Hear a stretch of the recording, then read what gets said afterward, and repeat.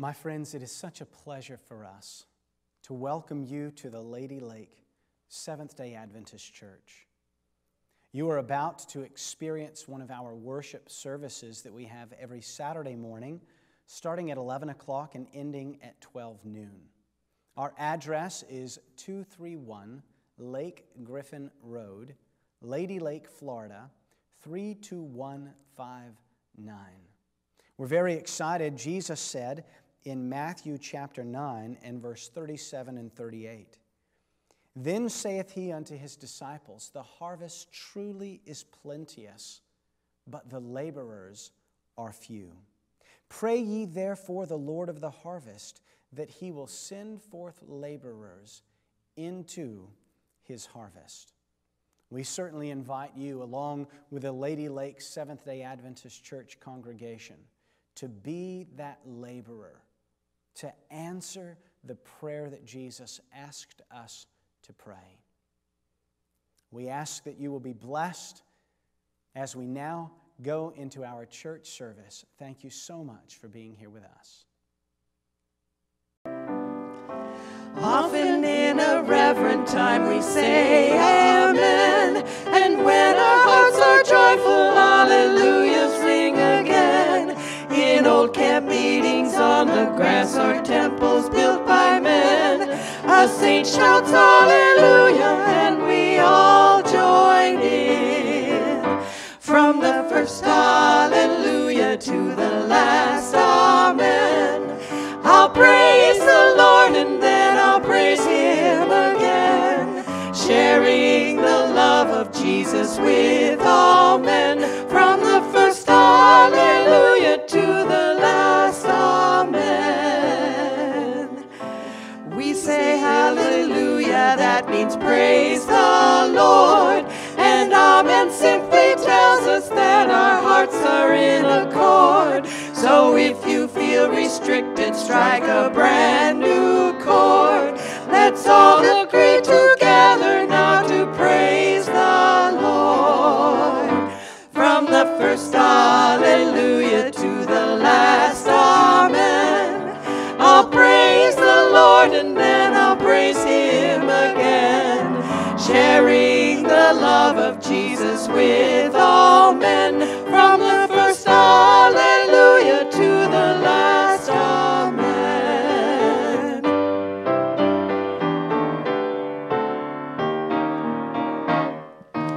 Don't you be embarrassed now to say amen, and don't you ever hesitate to join right in. If you can't praise the Savior now, you'll be embarrassed then, when we sing hallelujah and the angels say amen.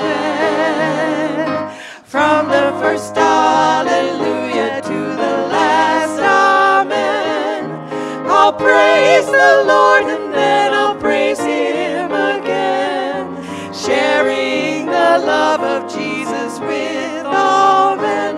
From the first hallelujah to the last amen. From the first hallelujah to the last amen. Amen. Amen. Amen.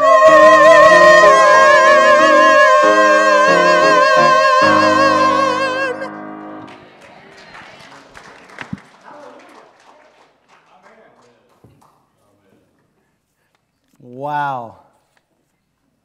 I'm going to say that backwards. Wow. Boy, doesn't praising the Lord like that just get your blood a-bubbling? I mean, I saw y'all's faces out there and your eyebrows are moving, but you didn't know if you could move your leg or your feet, but it's okay. Praise the Lord. Thank you so much. Just want to again welcome each one of you here to the Lady Lake Seventh-day Adventist Church. I wonder if there's someone here for the very first time. Is there anybody here for the very first time?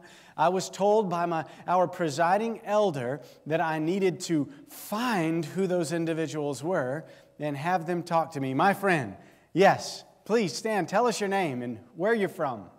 I'm Lanny Andrus. I'm from right over there, Waterloo. Oh, okay. And my wife is named. Now, which one was your wife? The one on this side. Okay. She sings the lower notes, doesn't she? Oh, man, I was trying to pick out voices. Praise the Lord. Does she sing you to sleep? Well, we're going to have to talk to her about that. Welcome to the Lady Lake Seventh-day Adventist Church. Anyone else that is here for the very first time and is willing to admit it? Okay, now who do you belong to?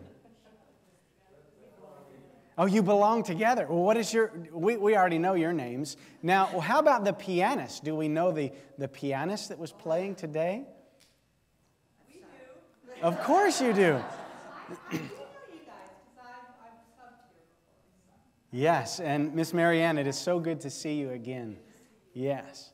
Anyone else that is willing to admit that they are here for the first time?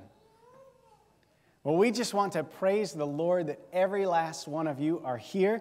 And I'll tell you, my knees are still skipping from that music.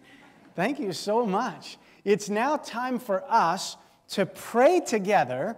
And before we pray, I just want to say, watching Jack's face and watching Lamar's face while those ladies were singing leads me to believe that we may not be able to duplicate what they do because none of us sing that high, but I think we can do a trio here very easily. Just watching the two of your faces during that. I strongly suspect that if we saw all the difference, even the tiniest of our prayers make, and all the people those little prayers were destined to affect, and all the consequences of those effects down through the centuries, we would be so paralyzed with awe at the power of prayer that we would be unable to get up off our knees for the rest of our lives. There is power in prayer. At this time, we are going to be praying on behalf of each other. So instead of our prayer time being me corporately praying for all of us, we're going to do things just a tad different this morning. I want you to look at the person next to you, and maybe there's 3 of you that are clustered together, and you are going to pray for each other this morning. So share some concern you have on your heart, and let's minister together to each other of what is going on in our hearts. So find yourself a prayer partner this morning right next door to you and ask them what you can pray about and pray together, and then I will end this season of prayer with a prayer from the front.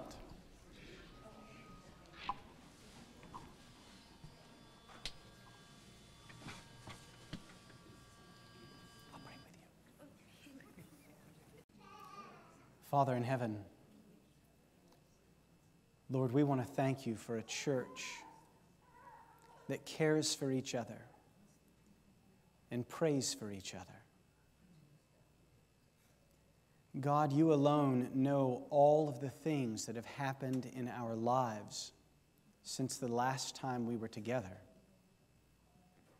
And Father, you alone know how to best solve the quandaries, the situations, the hurts, the regrets that we carry in our hearts.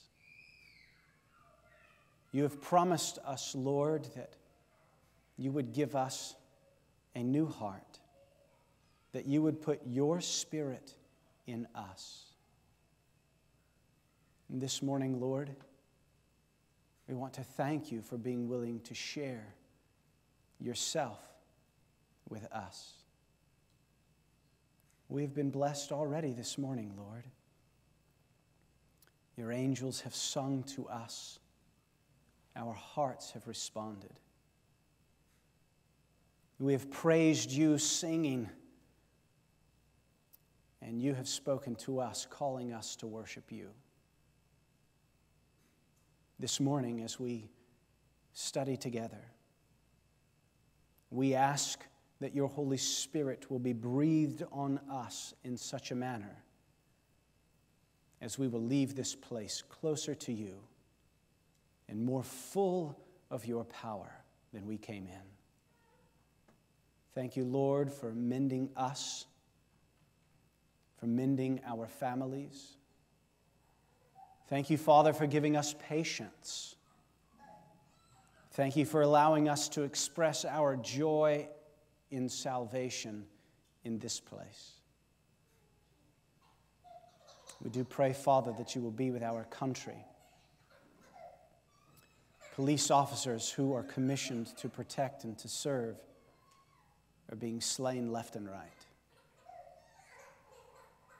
Father, we ask that you will not withdraw your Spirit just yet, but that you will continue to use your Spirit to draw our hearts to you.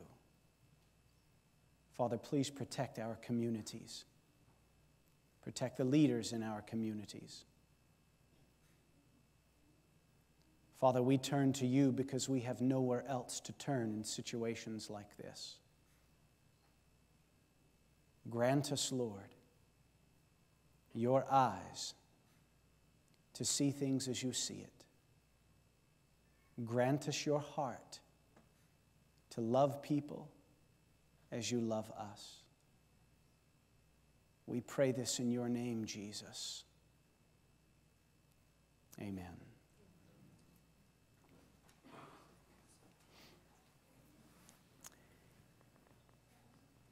We have been going through a series on soul winning. Maybe it's providential that this morning my sermon material got to the bulletin secretary a little late, because the sermon title this morning is simply, I Quit. Maybe it's better that that sermon title not be in the bulletin. Maybe I should have called the conference office or emailed my 3 bosses above me and let them know that I was preaching a sermon today entitled, I Quit. So what am I quitting? That's the question, isn't it? If my superiors get voicemail from the precious members of this church, I will praise the Lord for that, because it will mean that the message got through. If they do not, I will praise the Lord for that. If you do not leave a message, I will praise the Lord for that, because I will know that you understood what the message was all about. Our first sermon in this series was entitled, Where Are You? And it was focusing on how God Himself comes to the Garden of Eden as a God that seeks humanity. God did not want to let humanity go, and so God plummeted Himself into the shape, the form, and the smallness of humanity in order to interact with us.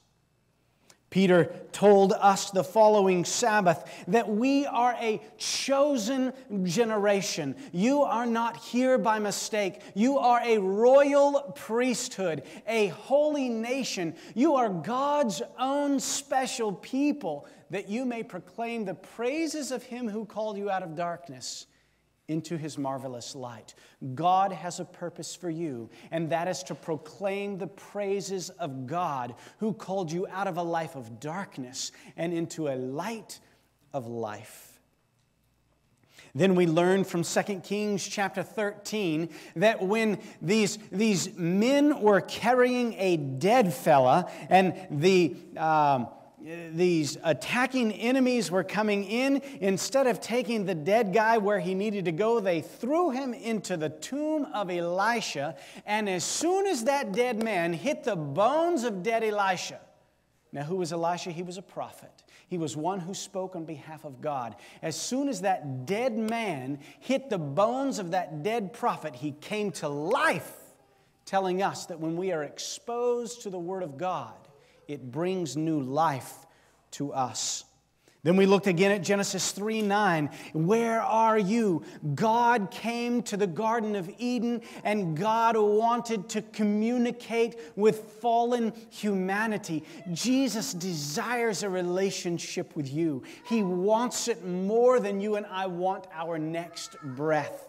God desires man's conversation. You know, I'm reminded of one child as a parent was carrying his child out of the sanctuary. The child yelled to everybody in the sanctuary, "You pray for me!" I think that's what your precious little boy was doing right there. God bless you. You know, it's such a privilege to have a church, as David put it when Elder Moss put it when he was up here a moment ago. There's a lot of children singing in this place today. And we praise the Lord for our young people, don't we? I was just very much reminded when he was going out there. Then you and I looked at 2 Chronicles 7:14. If my people which are called by my name shall humble themselves and pray and seek my face, just as God sought us in the Garden of Eden. God longs for our hearts to seek after Him. He says, and turn from their wicked ways, then will I hear from heaven and forgive their sin and will heal their land. God desires to communicate with us, and He desires us to communicate with Him. God wants us to be honest.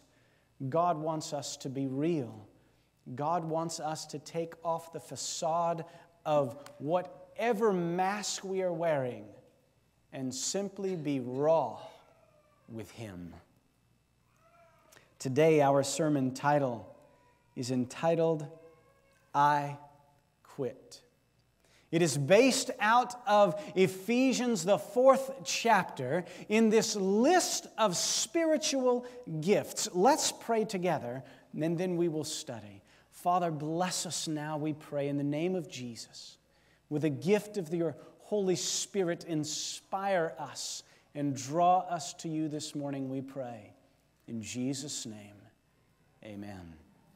We are going to go to Ephesians chapter 4. So you are in Romans for the scripture reading. Simply turn to the right from the book of Romans. You will go past 1st and 2nd Corinthians, and then Galatians, and then you will find the book of Ephesians. Ephesians, the 4th chapter. You and I are going to begin reading in verse 11. Ephesians chapter 4 and verse 11. It is on the screen. I just didn't want you to think you brought your phone or your Bible for no reason this morning. Ephesians chapter 4 and verse 11 says, and He gave some apostles. Who is this He that gave? When you go back up into verse 7, it says, but unto every one of us is given grace according to the measure of the gift of Christ. Christ gave His all of God's grace is then given to us. Then you go down to verse 11, and this is God Himself, and He gave some. These are gifts that God is giving to individuals. These are not gifts that God is giving to the administrative people in the church, although they do have gifts as well. This is God speaking to the membership of the church. I'm a member of Lady Lake, so this is God speaking to me not as a pastor. This is God speaking to me as a member of this congregation. It's not that I carry a particular title other than a child of God, and all of us carry this same particular title. Here it says in this list of spiritual gifts, and He gave some apostles, and some prophets, and some evangelists. These are gifts that God is giving, and some evangelists, and some pastors and teachers. Now, how many individuals do you see underlined there? One sees one because of the sentence structure, dear teacher, probably, and some see how many? 2. Now you see a total of 5. We've got apostles, prophets, evangelists, pastors, teachers. Ding! You're the ultimate. You got the quintessential right answer right there, young man. The part that is underlined. Well, let's go backwards. He gave some apostles. That's a group of people. That's given to this group that God designates as apostles. And some He gave prophets, the gift of prophecy.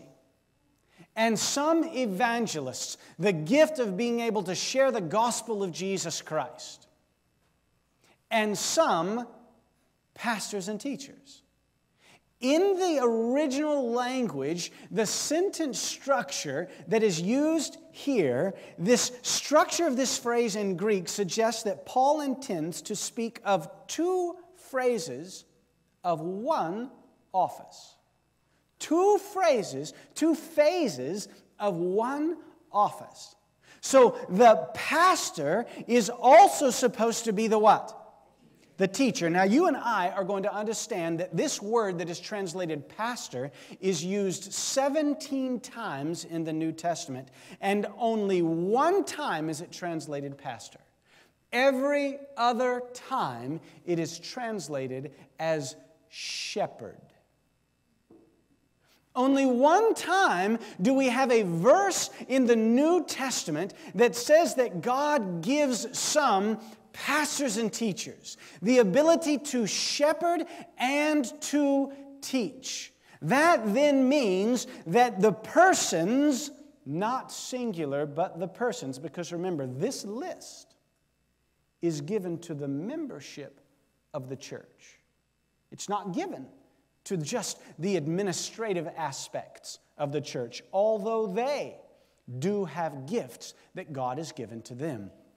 God here is speaking to us. If the cameras would allow for one moment, God is speaking to us. We are a group of people to whom God has given particular gifts.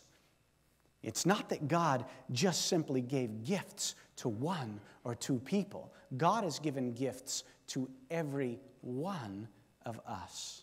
It has been said that in the world of Christendom, you are either a missionary or you are a mission field. Well, this morning I'm going to tell you at the end of this service what I'm quitting.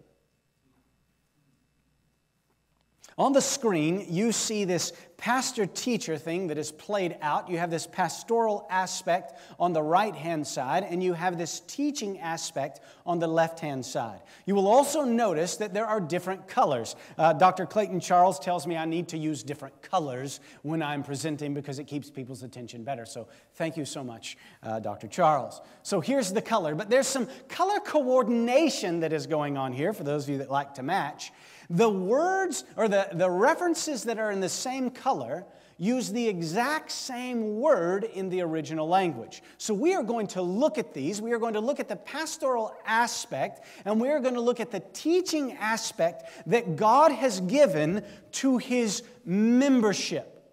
Not simply to those that occupy a place up front. God has given these gifts to every one of us. Now, before we look up here, we're going back to our scripture reading. Let's go to our scripture reading, and we're going to go to Romans 10 and verse 13. Romans chapter 10 and verse 13. You know, I told Elder Moss when he was up here that I was going to tickle his feet. He said, "Go ahead and tickle it. I'm not ticklish."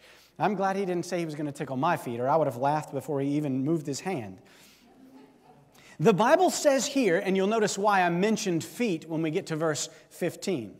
In Romans chapter 10 and verse 13, it says, "For whosoever," Romans 10:13, "for whosoever shall call upon the name of the Lord shall be," what's the word? Paul here, this highly intellectual author, this very deep spiritual thinker, this guy that used to be a Pharisee, followed the letter of the law, this fella says right here, very simply put, whosoever calls upon the name of the Lord shall be what? Then he says, how then shall they call on him in whom they have not believed? So if you and I put call, let's put saved right here, and we will put call right here. So he says, whoever calls on the name of the Lord shall be saved. How then shall they call, what does it say there in verse 14, how then shall they call on him in whom they have not what? Believed. So we're going to put believed right here. And then it says, and how shall they believe in him of whom they have not what? Heard. So we're going to put heard right here. Let's go for the quiz time. What's all the way over here? Saved. What's right here? Called. What's right here? Believed. And what's right here? Heard. Whew, y'all are good. Continuing on here. And how shall they hear without a what? Preacher. We need what? Because preachers will share the gospel and people will what? Hear. And when people hear about the awesome love of God, this agape love that transcends our sin, that transcends our purposeful iniquity, this love changes hearts. It said here, the preacher is going to preach, they're going to share the Word of God, and people are going to hear, and those that hear are going to what? Believe, and those that believe are going to do what? Call, and when they call on the name of the Lord, they will be saved. I quit. Being the only one, and I don't believe I'm the only one, but my friends, you and I need to understand that our purpose for existing after we accept Jesus into our hearts is to share Jesus with everybody we see. Because when you and I preach, that word is kerusos. It simply means to declare good news. It means to publish glad tidings. Every one of us accepting Jesus into our hearts becomes this preacher that helps people get all the way. So here's this preaching. I mean, there are steps. Nobody's going to deny that there are steps. Here's this individual sharing Jesus, and all the way down there is where that person calls on the name of the Lord and is what? Where does that process begin? It begins over here. It begins with you and I simply opening up and making ourselves vulnerable even at work. Oh, easy for you to say, Pastor Scott, because you're a pastor. It is not my job to share Jesus with other people. I tell Elder Mike Cawley and Elder Tim Nichols, I seriously can't believe that you guys continue to pay me for what I do, because I was doing what you're paying me for before you ever started paying me. I was doing this for free because I love Jesus. Now, why were we talking about feet? Look at verse 15. And how shall they preach? So you've got this preacher here. That's us. How shall they preach except they be what? Sent.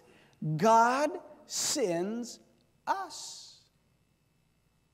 We cannot depend that my paycheck is going to get me into enough places to convert the city of Lady Lake to the gospel of Jesus Christ. It won't do it. Neither will your paycheck. When something interesting and a little off balance happens in someone's life at the church, how many people know about it?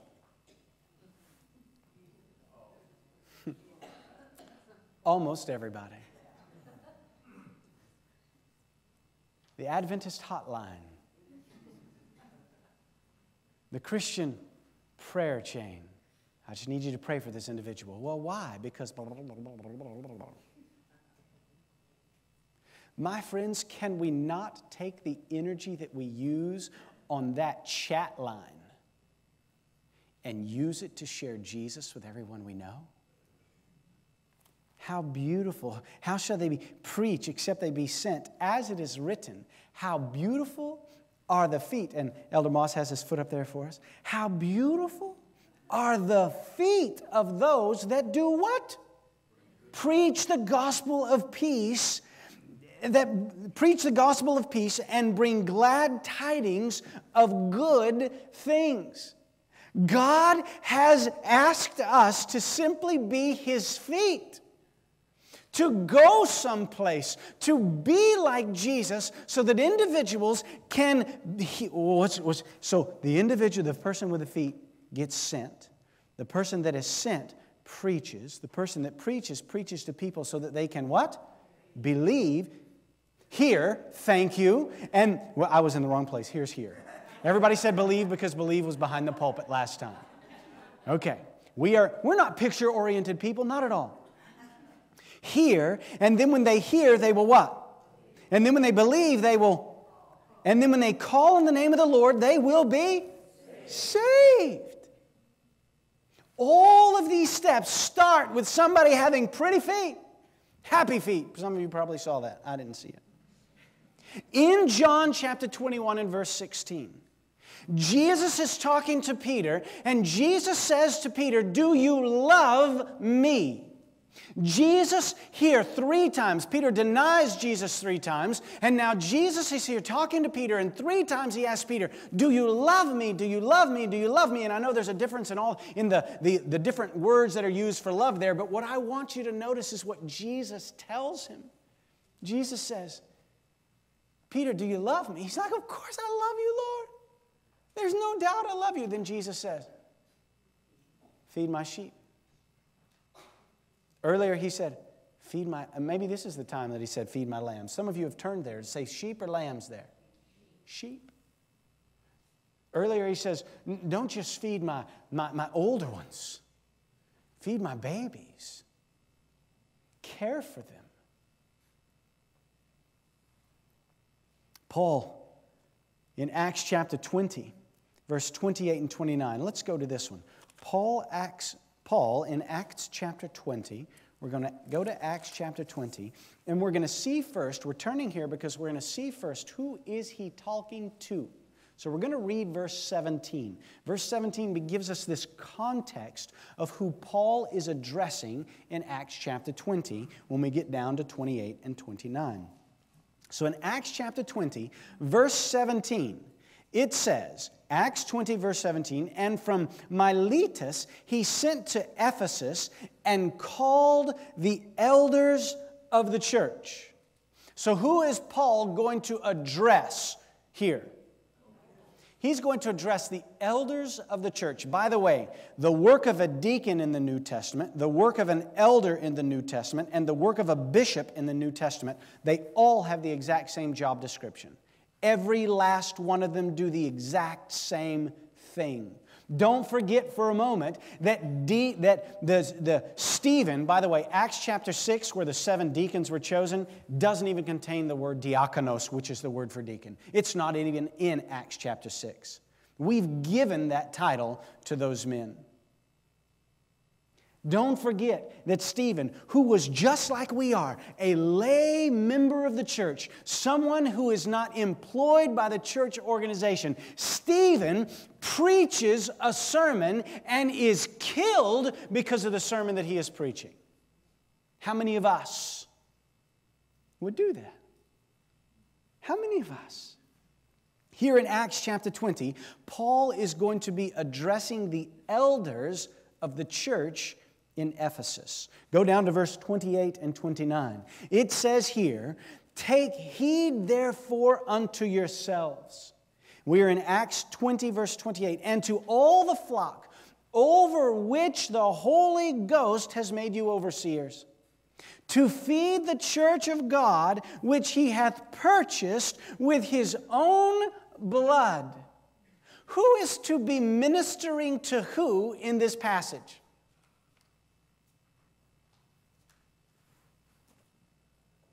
The church membership is to be ministering to the church membership. You realize that none of these elders were paid? None of them got a paycheck from the church. And they were ministering to each other, so much so that Paul would say, "Into your hands, God has committed the oversight of this church." In verse 29, he tells them why he wants them to feed the flock. He says, "For I know this, that after my departing, that grievous wolves shall enter in among you, not sparing the flock." We're still on this pastoral side of this. What does God expect us to do? In John 21, God expects us, as the members of this congregation, to take care of each other, to feed each other, to visit each other in the hospital, to take communion to each other in their homes when the shut-in can't make it to church. God expects us to be His feet that take the gospel so that people can call in the name of the Lord and be saved. That's what this pastoral aspect of being a member of God's people is all about. Paul here in Acts 20, 28 and 29, talking to the elders of the church, says it is the job of the elders. And some of you are saying, hey, I'm not an elder. I was never nominated. My friends, when you gave your life to Jesus, He anointed you with the Spirit of God for the purpose of sharing Himself with other people. Jesus called every one of us to be the mouthpiece, the hands, the feet, the eyes, the voice, the breath of God. Turn with me to 1 Peter chapter 5. 1 Peter chapter 5. So keep going to the right in your Bibles. You're going to go past the T section, past Hebrews, and then you will be 1 Peter chapter 5. We're going to start in verse 1. Now here is Peter talking. Now Peter is understood by many, even though the New Testament says that James was the leader of the New Testament church. He was like the general president of the New Testament church. Even though that is pointed out in the book of Acts, many people believe that Peter was the quintessential person in the New Testament that the church was organized under, of course, after Jesus Christ. Watch what Peter does. Peter levels the playing, and I'm sorry about this, Mr. Bob, or everybody that's in that room. He levels the playing field when it comes to ministry. Watch what he says here in verse 1. 1 Peter 5:1. He says, "The elders which are among you I exhort, who am also an elder." When he says, "I also am an elder," Peter is literally saying, I am a co-elder. I am working with you elders as a peer, as an equal among you as members of the church. I am also an elder, a co-elder, a witness of the sufferings of Christ, and also a partaker of the glory that shall be revealed. Verse 2, feed the flock of God which is among you. Do you see a theme going on here? I wish every time somebody went to the hospital, I could be there. I wish every time that somebody lost a loved one that I could be there. I wish that every time one of our children sneezes that I could take the Kleenex over. But I can't. I quit. I can't do it all. Some people come into the Lady Lake Seventh Adventist Church, and rightly so, they say to me, "You have the friendliest church in the world. These people in here are incredible." And then I have other members of the church that say, "Why doesn't somebody care about me?" And I'm like, "God, why?"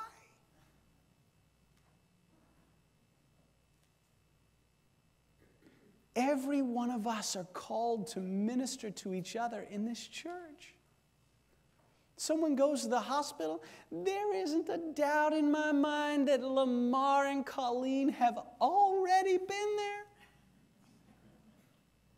There's not a doubt. You want to know who's in the hospital? Call Lamar and Colleen. They know. God needs us to be the pastoral leadership. So we've got to get to a different part. Let's go to the teaching. Let's go to the teaching. Go to 1 Timothy. You're real close. So turn to the left. Turn to the left. 1 Timothy chapter 3 and verse 2. 1 Timothy chapter 3, verse 2. You're turning to the left. You get to the T section. The T section is in alphabetical order. Thessalonians, Timothy, Titus. So no matter where you are, just do the alphabetical thing from the dictionary and you'll be able to find 1 Timothy chapter 3. And let's begin reading in verse 1. Watch what happens. Paul here speaking to Timothy, he says, "This is a true saying," 1 Timothy 3:1. "If a man desires the office of a bishop, he desires a good work." Now remember, bishop, elder, and deacon all have the exact same work in the New Testament. A bishop, then, must be blameless, the husband of one wife, vigilant, sober, of good behavior, given to hospitality, and apt to what? Teach. Now wait a minute. I thought the bishop, the overseer of the church, was just somebody that was preaching. No. The Bible says that somebody also needs to be able to teach. Turn with me to Acts chapter 13. Acts chapter 13. There are numerous passages that I wanted to go to this morning. I just chose these. Acts chapter 13 and verse 1. Acts chapter 13, verse 1, we are on the teaching aspect. We know already that every one of us should be shepherding the flock, feeding the flock. Somebody's hurting, we hurt with them. Somebody's sick, we visit them. Somebody is in their house, we go see them. They can't get out and go grocery shopping, we take them grocery shopping. We are to be the arms, the feet, and the legs of Jesus. I do believe that somebody who can't get out of their house and go get groceries can pray to the Lord Jesus, and the Lord Jesus will invent this car, tell the angel to transform itself, and then take this person to get groceries. I believe that can happen. Yet that is not typically how God works. God calls upon the hearts of us to minister to each other. Here we are in Acts chapter 13. Now there was a day, verse 1, there were in the church that was at Antioch certain prophets and teachers. They had prophets and teachers? And then it names them as Barnabas and Simeon, that was called Niger, and Lucius of Cyrene, and Manaen, which had been brought up with Herod the Tetrarch, and Saul. Here you have this church in Antioch that has teachers and prophets in it. Somebody called me the other day and said, "You know, Pastor Scott, I had this weird dream. What do you think of this dream?" The last dream that I had that was this vivid came true, Pastor Scott. What do you think about this dream here? Interesting, isn't it? Doesn't the Bible say that at the end of time, that your young men shall see visions and your old men shall dream dreams? That's the Word of God. So you're really wanting to know what the dream was, but I'm not telling you. In Romans chapter 12 and verse 7, Paul is listing another set of spiritual gifts, some of which overlap Ephesians chapter 4. And in Romans chapter 12 and verse 7, in this list of spiritual gifts, let's start in verse 5. Oh man, the whole thing's good. We'll have to start in 5 though. So we, Romans chapter 12, verse 5, so we, being many, are one body in Christ, and every one members one of another, having then gifts differing according to the grace that is given to us, whether prophecy, let us prophesy, according to the proportion of our faith, or ministry, let us wait on our ministering, or he that teacheth, on teaching, or he that exhorteth on exhortation. He that giveth, let him do it with simplicity. He that ruleth, with diligence. He that showeth mercy, with cheerfulness. Let love be without dissimulation. Abhor that which is evil. Cleave to that which is good. Be kindly affectioned one to another with brotherly love, in honor preferring one another. Not slothful in business. It just keeps going. Part of the gift set that God gives to His church is teaching. It's not just the paid ministry that teaches. So why do I quit? In every one of the instances that we have looked at, we have seen that the lay member is the one who is the pastor and the teacher. So what then is the role of the paid ministry in the Seventh-day Adventist Church? You have all heard this before. Give a man a fish and you feed him for a what? A day. Teach a man to fish and you feed him for a what? Every one of you get excited when somebody comes up here and dedicates their life to Jesus, or they get into the baptistry and their old life is washed away and they resurrect to a new life. We all get excited about that, don't we? In your mind, ask God how many people have gone through that process because of your influence.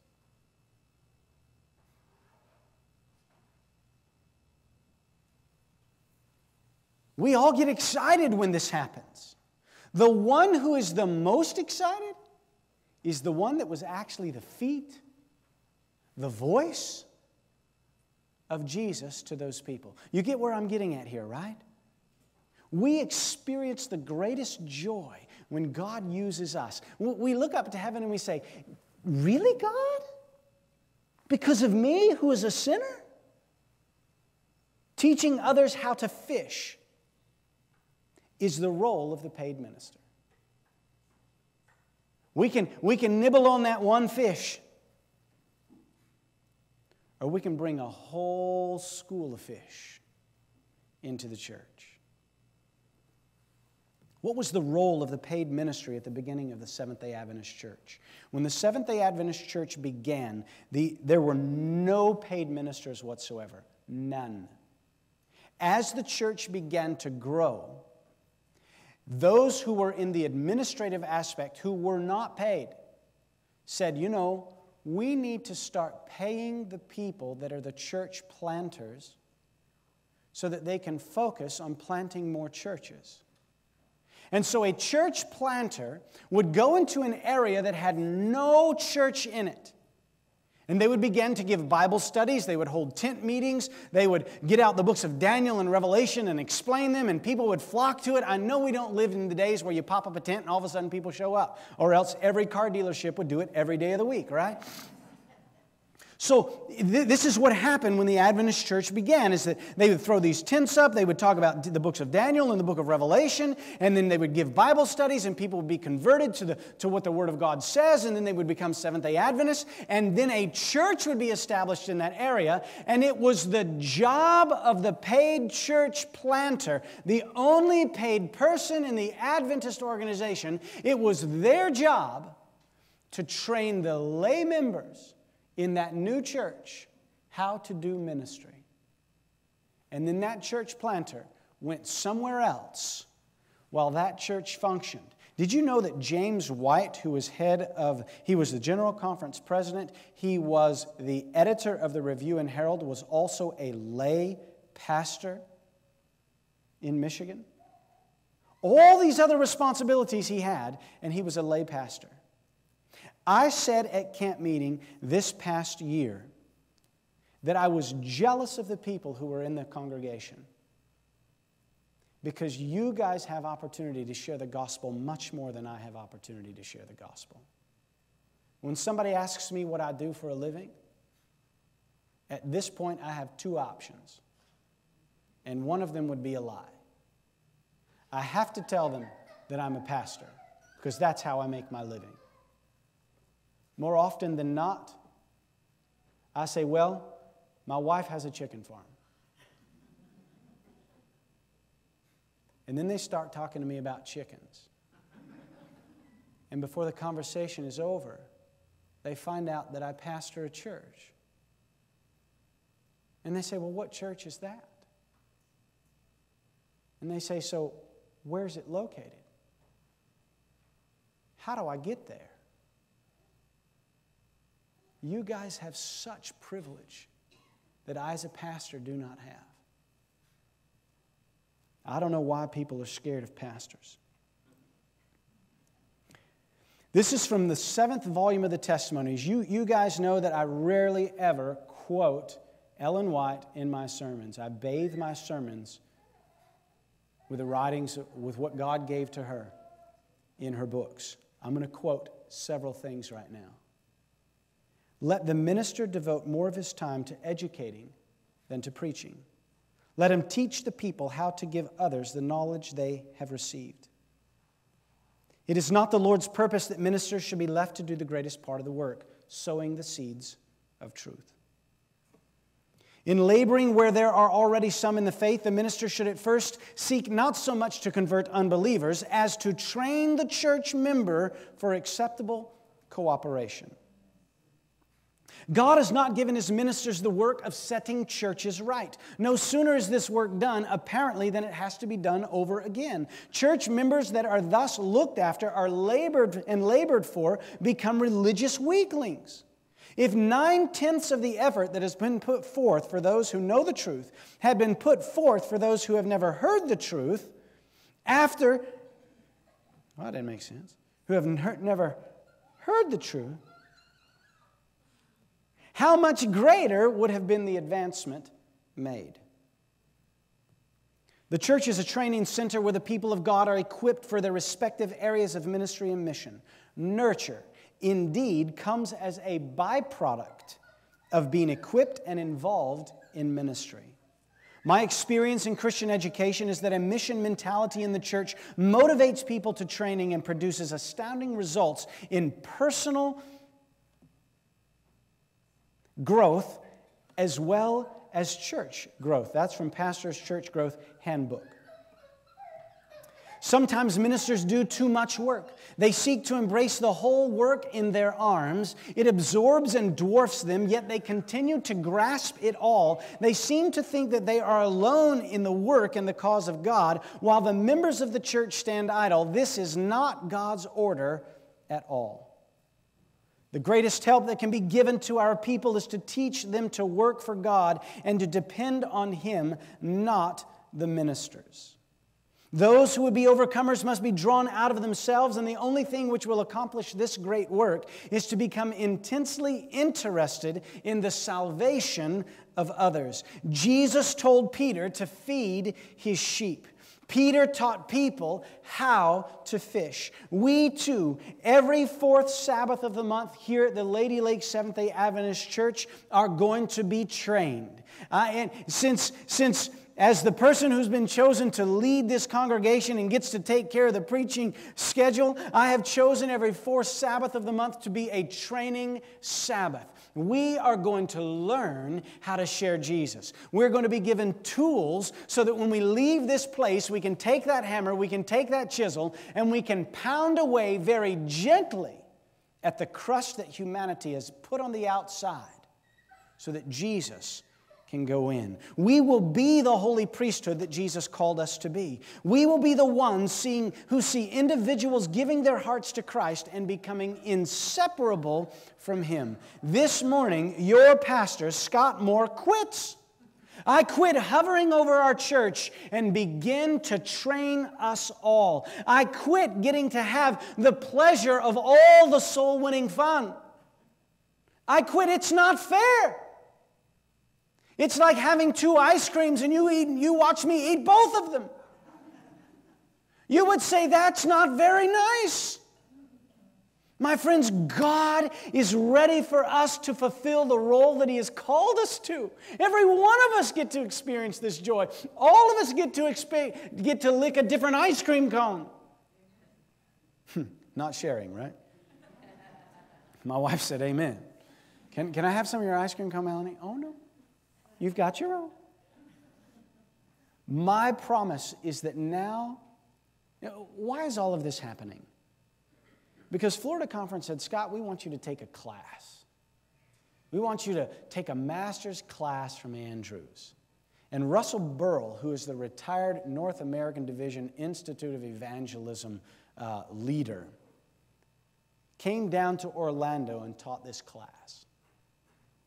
And in this class, he said, I don't think we need to get rid of the paid ministers, but they really need to be doing what God has called them to do. And that is to train the church to do ministry. It was in the 1920s. A.G. Daniels is no longer the General Conference of Seventh-day Adventists president. Ellen White has died in 15? 5 years she's been gone, then the 1920s began. A.G. Daniels and Ellen G. White were against having settled pastors over churches.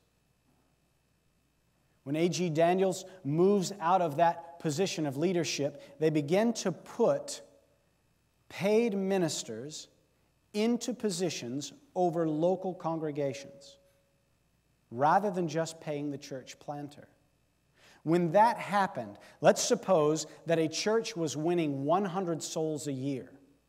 When that church got a paid pastor to govern that church, soul winning went down from 100 souls a year to 33 souls a year. That's a reduction of 2/3 of the soul winning that was going on. Because there was only one man doing it now, because he's paid to do it.